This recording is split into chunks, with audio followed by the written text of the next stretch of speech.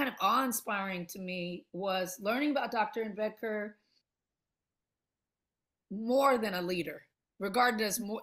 I try to share with some Black folk who he is to so many of the people who I spoke with, and I couldn't even find a comparable person in the United States.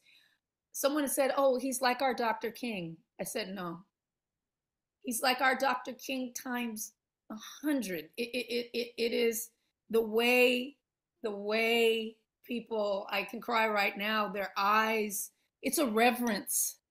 It's a reverence that you can't even explain, and there's nothing I can compare it to in the modern context. And I don't think the film, I did not even know how to fully wrap my mind around that visually.